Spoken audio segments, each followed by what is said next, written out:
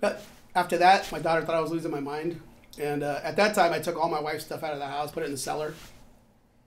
Had the bedroom set up like for a single guy, you know. But that day, I walked downstairs and pulled all her stuff up, set the room back up like she was there.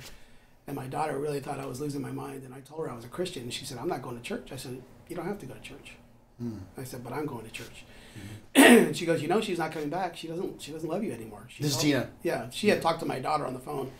And this is my daughter from my first marriage, but she was like her mom. And she just told her, she goes, I don't want to be with your dad anymore. I just want you to know that. She goes, I got a weight lifted off me like I've never had before. And I told my daughter, I don't care what she said. You know what I mean? I'm just going to keep going to church. And sure enough, there's this girl that both of us knew who had called me and was telling me about my wife going to the Spanish church and all that stuff, Rebecca. And she invited me to a party at her house, which was on a Saturday. Wait a minute. Yeah, I think it was a Saturday. And I said, is my wife going to be there? And she goes, yeah. And I said, she ain't going to want to be there. She goes, I already talked to her. She said she doesn't care that you're there. I was like, okay. So I went and, you know, I was mingling with people and my wife came in. I was just like, wow, first time seeing her. It's like I saw her for the first time. Wow. You know, and That's so cool. It was weird. And she even told me, she said when she saw me, she looked at my eyes and she said she saw something completely different. Clean. It wasn't me. You're saved. You're sober. Yeah. And I had told her, cool. I told her, I said, I go, how you doing? She goes, fine. And she goes, so I heard you went to church or something. And I said, yeah. And she goes, yeah, I'm going to that church tonight. Yeah, it was Saturday. So she went to a Saturday night service. And I go, oh. She goes, yeah, I heard him on the radio. I thought he was pretty cool. That's the way I thought it was totally different. My wife kind of straightened the story out for me.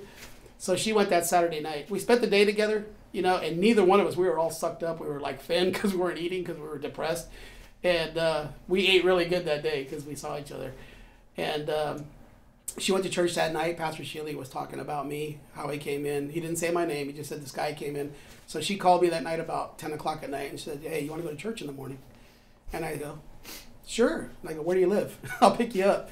So she gave me her address. We kind of redated, went to church together. Then I went to her church. We're kind of going back and forth, and God got us to stay at that church, and it was just amazing. God brought us back together within a few weeks, and it was amazing the way it happened.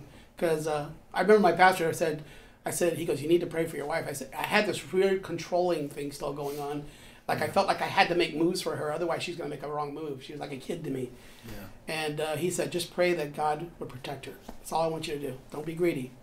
And it was kind of funny because I think 2 nights later, I went home one night and my daughter was there, and my wife lived with this family with these kids. And she called me and said, can your daughter stay with us for overnight? I want her to hang out with me and these kids. And I go, yeah, okay, no problem, you know.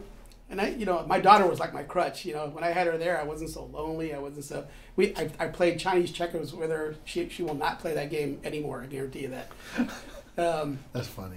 So she went that night. I dropped her off, and all of a sudden I see my wife's going like this, and I'm like, "What's up?" She goes, "Oh, you know, it's getting kind of late. Maybe you should go home." And I'm like, "Oh, okay. I guess she doesn't want me here." So I left, and I went home that night, and I still remember I went home, took a shower, threw my sweats on, a t-shirt, and I said, maybe I should read my Bible, you know. So I tried to read the Bible. I couldn't read, and it kind of hurt me because I thought she would want to see me, you know.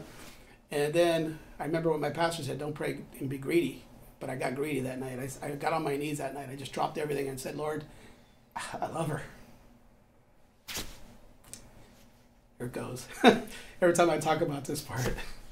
And I said, I won't hurt her anymore. And I said, you know, you've changed my life. You've changed her life. And I want her back. I'm going to be greedy tonight. I want my wife back. And I went to bed that night, turned all the lights off. And then all of a sudden, you know, you just start dozing off. And you feel yourself going to sleep, kind of. And then all of a sudden, I heard a light switch click right outside my bedroom. And we had one of those old light switches. You click, click, you know. And I thought somebody was in my house. I turned over, and it was her standing in my doorway. And I was like, I have supersonic hearing. She'll tell you that. We have a loud screen door if you open it. I had changed all the locks on my door except for one. That was the only one I did not lock. I mean, that was the only one that I locked that night. All the rest of them I did not lock. So she got in the house with that key, opening the doorknob. Wow. And she was praying outside, she said, that I wouldn't hear a thing. She got in. She changed. She showed up in my doorway. It looked like an angel. I'll never forget it. And yeah, we spent the night together, and the next morning she says, I want to stay home. And we've been together ever since. Dude, that's wow. Oh. I tell people all the time, if you think there's no miracles, my wife was in San Francisco going to church. I'm in San Bruno. Yeah. God brought her and healed us. Yeah. And yeah. Wow, you just got me on that one. It gets me every time. We just had our 22nd year anniversary. I've done a couple of these podcasts so far, and that's the first time I've gotten. And I always tell married couples, if you think that your marriage cannot work, yeah, must be a sandstorm in here. Going right across I'm glad I'm not the only one. Right across my eyes. Two crazy guys. Now we're sitting here weeping. We're such tough guys. I give.